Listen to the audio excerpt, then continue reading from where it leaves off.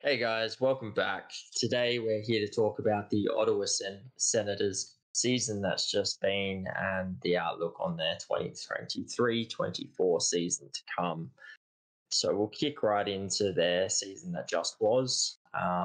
It was a so-so season for them, a lot of improvement, but I feel like for what they did, they were a bit disappointed in where they finished. They were quite hopeful that they would be in one of those wildcard spots, and they ended up falling 6 points short for that final wildcard spot. So they finished the year on 39 wins and 86 points.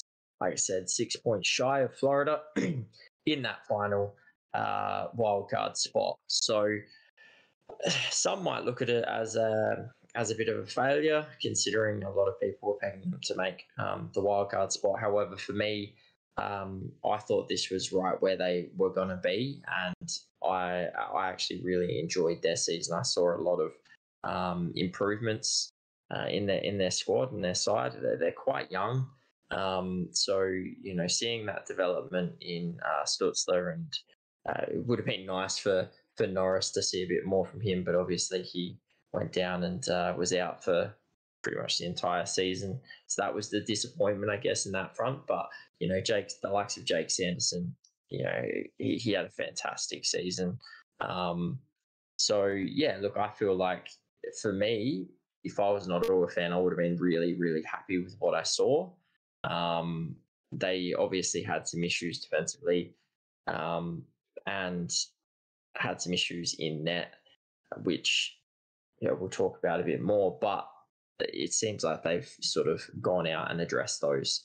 They picked up Chikrin at the sort of deadline last year or last season. It actually happened this year, which I thought was a fantastic pickup. It addressed some needs on there, and what a pickup. You get him for the rest of last season and the next two seasons going.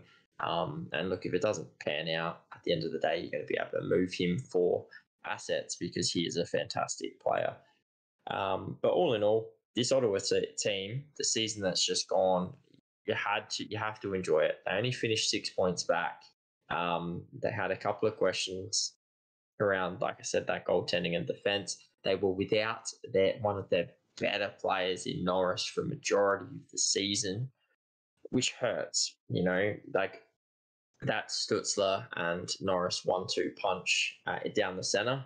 When you miss that, you miss Norris for majority of the season. That hurts. That's a big player to try and replace. So to finish 6 points back without having him for majority of the season, I thought was a fantastic result for Ottawa. I loved watching these guys this season. I thought I thought the way they played was fantastic. They were exciting. They just needed to fix that defensive structure, and they needed to fix the goaltending issue. But that pretty much sums up the season that's just gone for them. Again, really positive in my opinion for them. I expect them to be even better. But I'm going to hand over to Jaden to run you guys through the projected lineup currently for the 2023-24 season as per cap friendly. Yeah, sweet. So 5 million in cap space, so it's a bit deceptive with a couple RFAs to resign. First line, you got Tkachuk, Stutzler, and Giroux. Solid first line. Kubalik comes in via trade to replace DeBrincat. Norris middle, Batherson on the right. So solid top six. Then you got Joseph, Pinto, and Grieg on the third. Pinto to re-sign. Looking at a bridge deal, most likely. Kelly, Kaselik, and Sokolov who was also to resign. But that's your bottom pairing there. Defenders, Chabot, Chikrin, who they brought in last year, Sanderson, Zub, Brandstrom, and Hamonic. So decent defense as well. Probably really underrated defense, and I would say slightly underpaid as well in regards to just how good it is. Chikrin 4.6. The only high paid contract there is Chabot. And goalies here, they bring in Corpusalo, long-term deal, kind of a risky move. He did play amazing with LA, but kind of a risky move there. Forsberg, as he is on the injured reserve, but as the backup, had a kind of miserable year. Then you got Sogard, who played about 19 games last year, who did pretty well.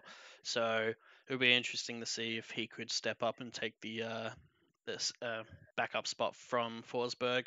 And I could see that happening for sure for how he played last year, or even Corpusalo if he gets injured. Scratches, you got Zach McEwen they brought in this year for some depth for a few years. Cartier, and then Bernard Docker. And Bernard Docker being that kind of 7th D, 26th overall they had in 2018. Good, decent depth. Nothing to brag about too much there, but it's a good solid 7th D when you need. So pretty good there. Looking at the draft, obviously they didn't have really any picks this year, so there's not much depth coming through from this year. 2022 they had no first round pick as well, and they only had really late picks. They had a few third rounds, signing 3 players in that draft to ELCs. And then you have in notable losses, Alex DeBrincat, obviously the big loss there, traded to Detroit, Brown to Boston, Lucchini to Minnesota, Saborin to San Jose, Kim Talbot to LA, Gambrell to Toronto, and Gauthier to New York Islanders. So some big notable losses there for Ottawa. They don't really bring anybody in too big. They do obviously replace Cam Talbot on the goalie side. They obviously bring in Kuba Leak to somewhat replenish DeBrincat's goal scoring. But other than that, it's not like they got overly better. You could even argue they got worse in some sense. But I feel like this is a solid team because obviously they get players back like Norris and other injured players from last year. Just a little bit on the dead cap. There's still got Matt Murray for 1.5 mil, and then a couple buyouts. 1.8 from Ryan, Colin White, 800,000, and then obviously into next year they get money back, and Del Zotto as well for 750. So about 5 mil in dead cap for this year. Gets better next year onwards, which is good. But they'll have to wear that for just this year on this year. I don't think they have any issues signing Shane Pinto. I feel like it'd be probably a 2-year contract around 3 mil. That's what I would be doing. I've heard a lot less, like 1.5 mil or something even less, and I'm like, he scored 20 goals. That's no way it's happening. Even though he has a 10.2 C that he can't get offer sheeted, I wouldn't be signing that if I was Pinto. So I'm looking at a 1 to 2 year deal. You're looking at about 2.5 mil plus in regards to Pinto, then whatever Sokolov gets, and then that's basically 3+ mil of your salary cap gone. Left you with only a handful left for any other signings or whatnot in the future. Decent team on the bounce back, getting these players back from injuries. Hopefully they can stay on the lineup throughout the whole season.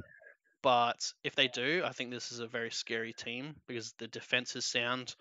Corpusalo is the risk, but if he plays like we know he can, then this is a really solid, scary team that could easily make playoffs and easily have a little run in the playoffs too. Yeah, I think the big question mark, as you just said, is Corpusalo. One of Ottawa's big troubles, as I mentioned in the intro, was basically their goaltending was not great. Corpusalo has that ability to be that player, to be that goaltender that they need. $4 million for Corpusalo could almost look like an absolute steal if he can put up some of the numbers he has in the past.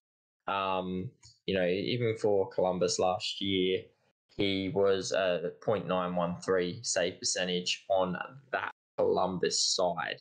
So, 3.17 goals against, but he was on an absolute dog shit Columbus side. And then, as you said, he went to Los Angeles, put up some really good numbers inside that until obviously he comes up against McDavid in 6 games and gets absolutely trounced. But yeah, his form in previous years for Columbus has been pretty up there in terms. He's got a playoff run where he had 9 games at .941 with a 1.9 goals against. So he's done it. He's put up good numbers throughout his career. The question mark is can he do it for Ottawa? So it's one of those things which I think it is a risk and it is one of those gambles. But I think it's because it's 5 years. Like it's a big gamble. Like if he's absolutely shit this year and next, you still got him for 3 years. That's 4 mil locked up, but it's 4 mil. It's not like they've locked him up long term for 6, 7, 8 million. $4 million. Yep, the term is pretty long, but I feel like $4 million is something you can wear, especially if he can put up that, 0.991, 0.92 save percentage for Ottawa. Like I feel like if he can get those back to those numbers and the numbers that he was showing up last year with a better team in front of him, yeah, he could be absolutely huge for Ottawa. He could be exactly what they need because they could finally have a goaltender in front of them that's going to help them and not leak weak goals. So, yeah, it's a big gamble, but I think it's a gamble that they 100% had to take. It's worth taking, and I actually feel like this could go the other way for them. Like it could go the way they want it to. I feel like it's got more chance of being a success than being a bust. Yeah. And look, he's got a sound defense in front of him. It'll be kind of the same situation in LA. And if he did it in LA, don't see why he can't do it in Ottawa with this defense, especially with pieces coming back. Obviously, they're not going to be adding too much more because their salary cap situation. But I don't see anything wrong with this. I think it's a very well balanced D. I'd take this D over pretty much more than half the league's D any day of the week. So I feel like he's going to have a better time here. He can probably relax a little bit more in that regards, which would be good for him. And so I feel like he's going to be able to do that.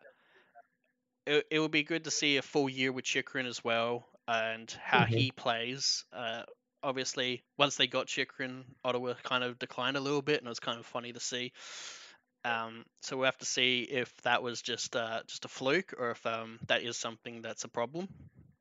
Yeah, but, I mean, he only played the 12 games. I know, but it was still funny. I know the season was sort of ending too, but it was. I just found it a little bit funny that it's like, oh no, he's brought an Arizona curse or something with him. Yeah. Look, I think a year. I think having the preseason and all the rest of that with Ottawa and being able to meld and get used to their structure, I think that's going to help him.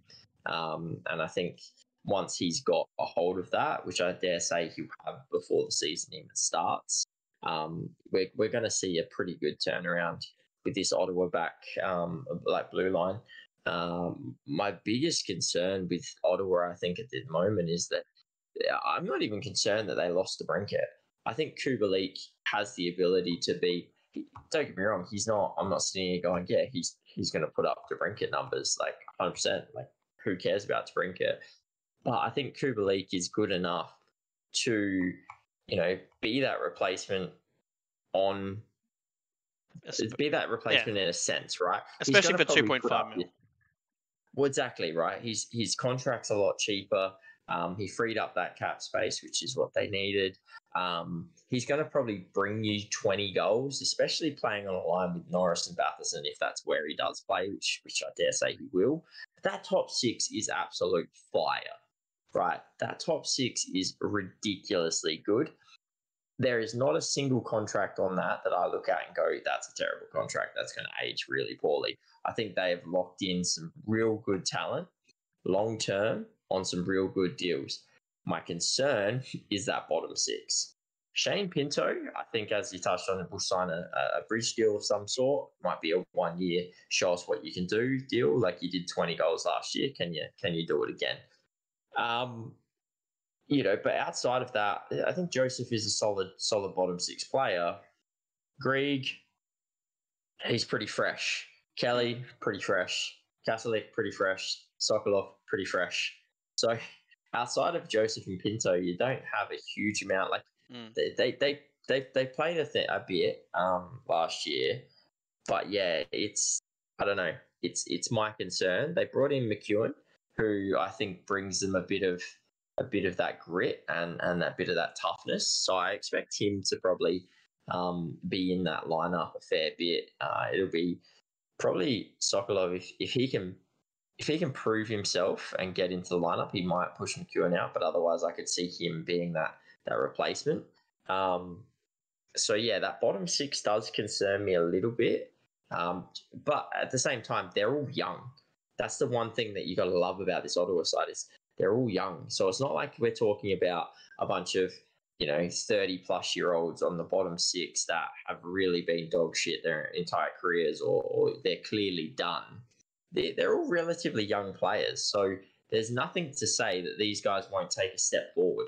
There's nothing to say that these guys won't improve and take that next step in their careers and be an absolute phenomenal bottom six. So this could be this is the only area that I'm sort of concerned about. Korpisalo's question mark, but 100%, if these guys can take the correct step forward, watch out for this Ottawa side because I think that top six is absolute fire. If that bottom six can complement it, yeah, they could be absolute trouble and a good wild card, potentially even a good top three shout. I know that's a huge call given the teams they've got to overtake, but yeah, well, I could see it happening. Like they got $5 million. You spend say $3 million to sign these two players, maybe 3.5. Let's just say leaves you with 1.5. 1.5's a good depth player that they can go out and pick up, and that's without any moving any contracts or anything. So I would like to see them add 1 mil or maybe a little bit more, whatever salary cap they have left, in a player that will play that bottom six role, that you will play 82 games, that can probably play the PK or something like that, and go from there. One of the points that I just wanted to say with this team is that it was very indisciplined last year. It was the highest penalized team in the league with 1,027 penalty minutes. It was the only team in the thousands. I think it was Edmonton or something that was at 998. And they only had 36 fights, so that's about 180 penalty minutes. So they need to clean that up. It's, you look at some of the better teams. Vegas was the least penalized team in the league. It was Florida, sorry, that was second.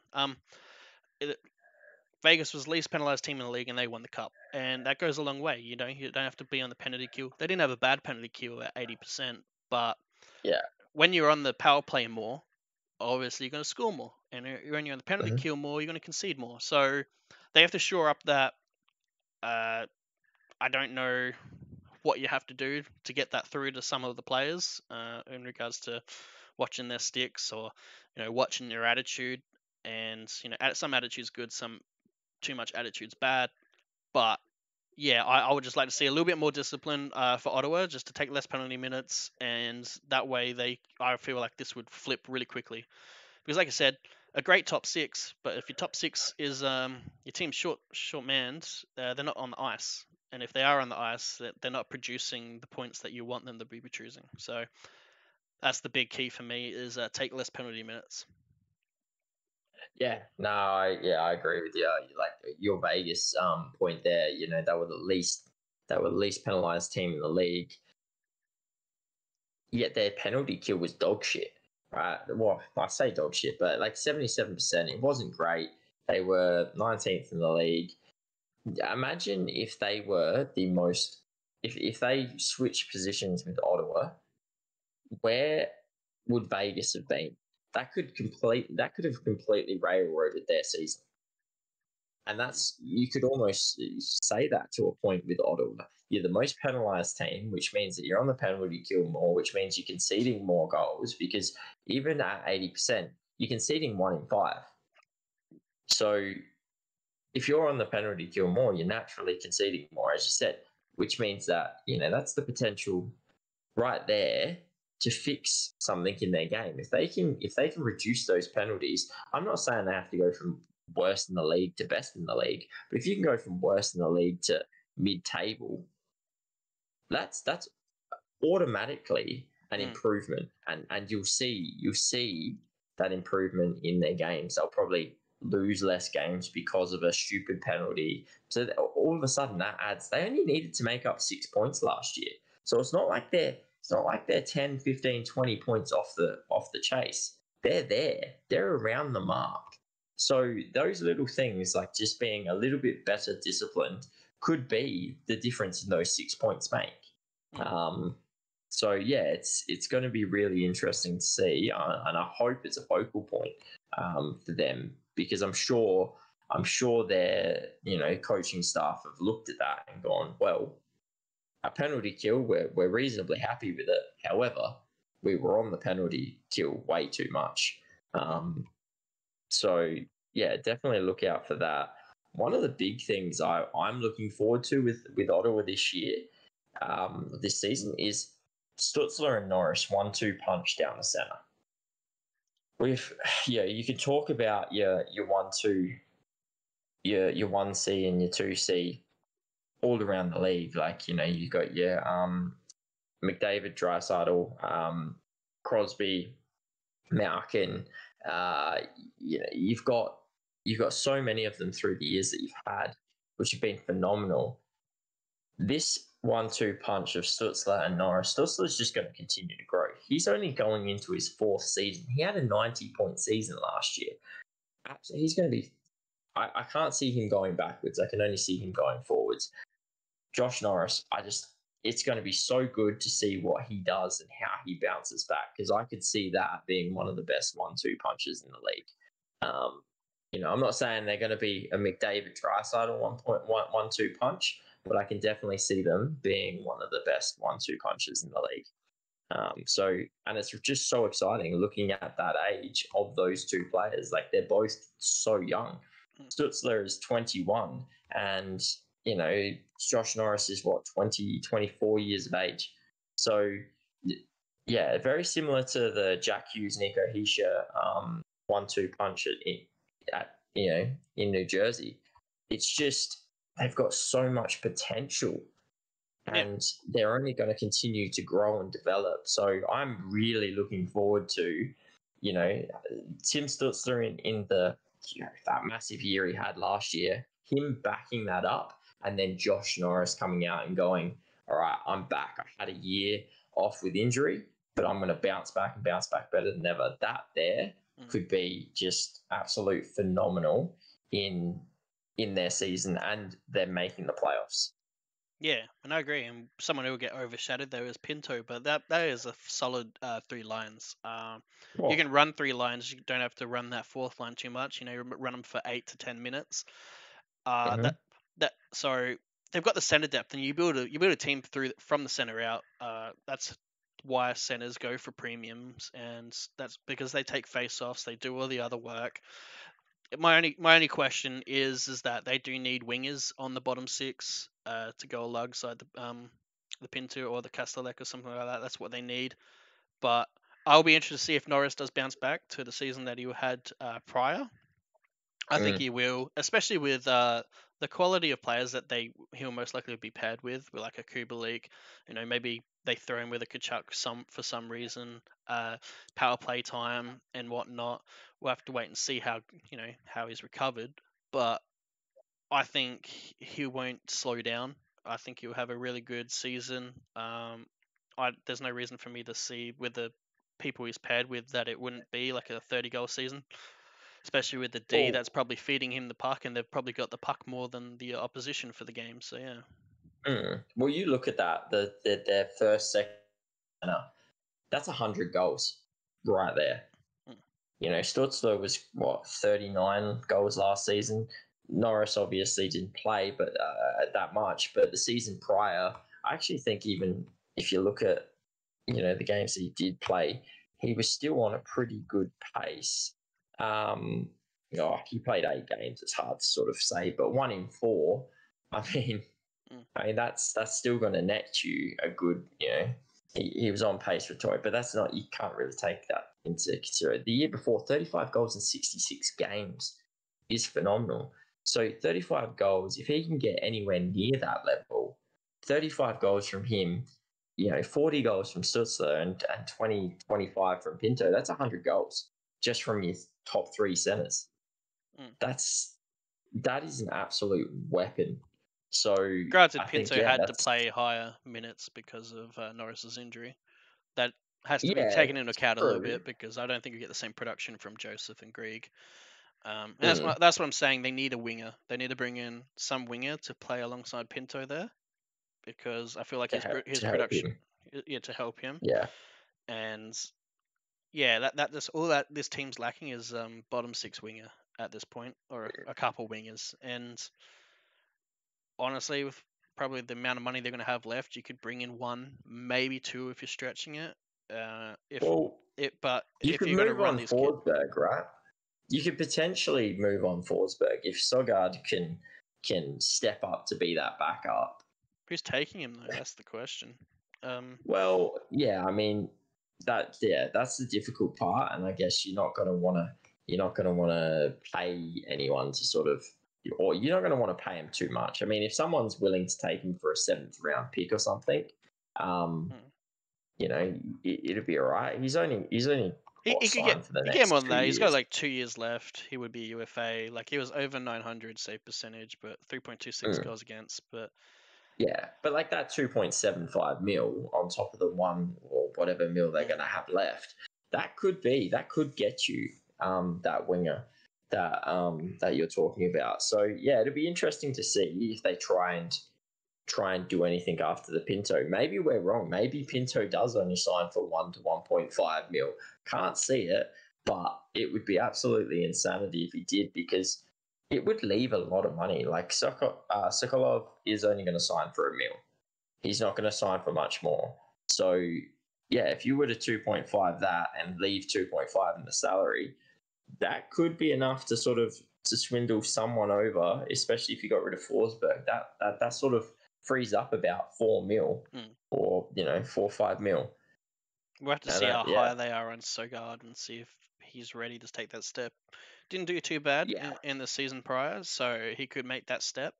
But obviously, this team's relying on a lot of young kids. It's a very young team, but that's how you build it, through the draft, through young stars. And now they've got great contracts with Tkachuk, Stutzler, and Norris signed to those around $8 million contracts for long term.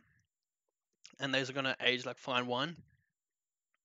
And like I said, it does remind me of like a New Jersey type situation. They don't really have any bad contracts here. Their star powers are signed to amazing long-term contracts, and they're young. So, and they got a great decor. Like, the only other thing with New Jersey is they just have a better depth compared to Ottawa here, and that's all they got to refine. And like I said, you get 2.5 mil. That's two depth players there, bottom six that you can bring in. That's what I would like to see. I know they haven't got used many of their draft picks in the last 2 years, but I wouldn't mind seeing them cough up a few more draft picks. Doesn't have to be first round, but maybe thirds and something like that, and bring in a couple more assets for that depth. And I would be smitten with this team. That's the question around it now, right? Is that they haven't had a first round pick in the last 2 years, so they can't be giving away first round picks willy nilly. But they did just pick up a first round pick from Detroit, so currently going into the next draft, they've got 2 first round picks to come from. So yeah, there is that potential that they do try and move on one of those picks for someone to bring somebody in to strengthen this lineup. And because do they need first round picks with the youth that they've got? Probably not. Like, honestly, I feel like they're, if you're talking youth, you've got Tkachuk, Stutzler, Norris, Batherson, Pinto. Yeah, that's 5 of your top 6, and they're all pretty young. Like, you can even throw bloody Kubalik in there. He's only 27 years old. But of all of those players I just mentioned, Batherson's your oldest with 25. So, they don't really need to bring in too many more prospects. They've got Sanderson coming through in the defense. The rest of them, their defensive line, they're all like, Hamonic is your oldest player, and he's the only player over 30. The rest of them are all mid to low 20s. So, yeah, I feel like To me, that prospects is not that's what they sort need. well, exactly. It's sort of a problem in the sense like they do need veterancy, especially playoff veterancy, because once this team makes the playoffs, they'll probably very struggle because they don't have that experience. You do have Mm. Giroux in there and whatnot, but I'd like to Well, see that's that. maybe what they need to look at, right? Yeah. Well, they need to look at They need some, to be you know, kind of like the Patrick Maroons type style. situation. Yeah, Yeah. kind of those type of players. Bring those in on your depth, on your wings. Give He some was. talking points for these young kids to live by. And I would Mm, say trade your either next year's or the year after's first round pick. And then because I feel like you're in a window now that you won't need that pick. You'll be in, mm, that'll be like a 25th plus pick at that point. So I'd be trading those and bringing in some of that quality depth that could bring in. yeah. Yeah. I definitely like that idea. When you mentioned the veterancy, I did go to Pat Maroon, that type player, because I don't think they need a top six veteran.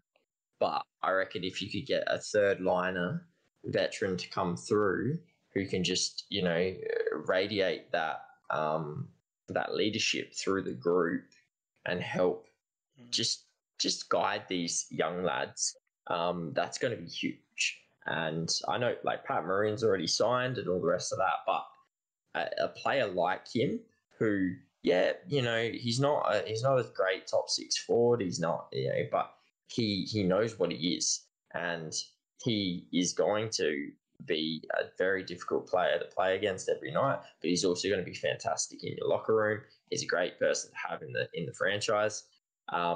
So yeah, it'd be very interesting to see what this management does, because I feel like they are so close. They Mm. haven't done much in terms of, if you look at this, they've brought in, McEwen, Corpusalo, and traded out to Brinket for Kubalik. And outside of that, they've done nothing. But that's how close this team, that's how much work they've done over the last few years, that they've got that team right there. They just need to do a couple of more things, especially on that bottom six. And then I feel like they're ready to go. If everything falls into place, they can stay healthy. This lineup, they don't lose a Joshua Norris for a season. They don't have injury plagued situations, because I've read up on some issues they had. Chabot had a fracture in his wrist. Hamonic injured his meniscus and MCL last season. Chikrin's obviously had hamstring problems and all the rest of that. So hopefully those three on the defense can sort of get themselves right, because if this team stays healthy and they make that one or two, last ditch moves to get some veterancy in, yeah, this team will be pushing for a wild card, 100%. Yeah, I'd even say top three. If Yeah, if they yeah, like, add that pace and they don't get the injury plague season, and mm-hmm, Corpusalo is at least a .905 or more, I think yeah, that's easily doable. And yeah. yeah, That was my call a little bit earlier. I know it was a bit crazy and a bit out there with Boston, Toronto, Tampa, those, and Florida. Those are the teams that they're fighting for that top three.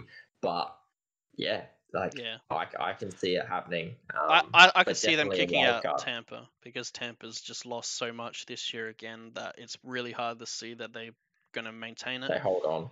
Yeah, so Mm. I could definitely see them kicking out Tampa out of the top three, Tampa into a wild card race, and then I just have to see that veterancy because it's all good to do it, but once you get there, this team probably won't do too much because they just don't have that experience. That like we all say, it's a different game in the playoffs because the rules get thrown out the window, and the reason why Pat Maroons and all that work is because they're big bodies and you just big big hits get laid, basically illegal hits get made, and that's why injuries happen, and that's why the likes of the types of Pat Maroons work. So that's the style, the esque I would like to see Ottawa recruit. If they do that, it's an amazing off season.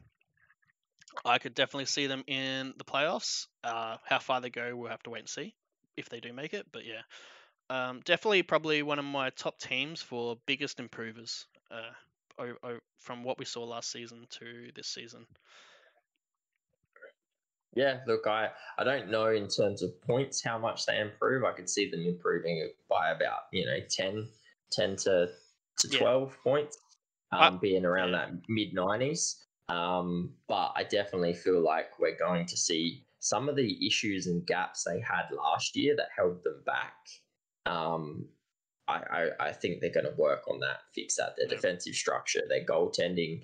Um, and I feel like that's going to change because to hit 86 points last year with some of those issues that they had is a pretty darn good effort. So yeah, I dare say, yeah, it might not be the biggest points change in terms of nah. improvement wise, but I do think we're going to see them around that mid 90s mark No, I think when I say biggest improvement, I'm saying like visual, like eye on scouting in ice. regards to what you Yeah, see on ice. It might not yeah, be points wise because they did have a decent season last season.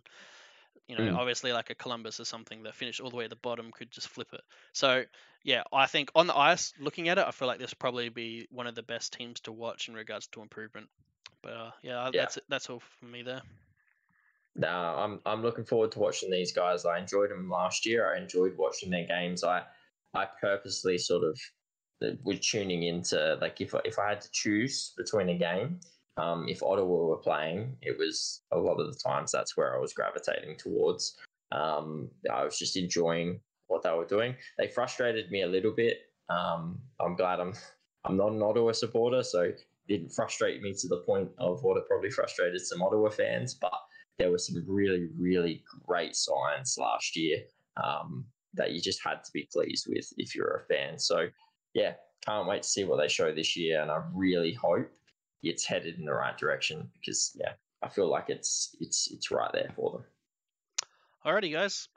Feel free to like the video, comment below what you think of the Ottawa Senators and how their season pans out this year, and if they stay injury plagued or not injury plagued. And don't forget to subscribe and leave the bell on for all notifications for more content. We'll be covering all 32 teams. And until the next video, we'll catch you guys. See you later, guys.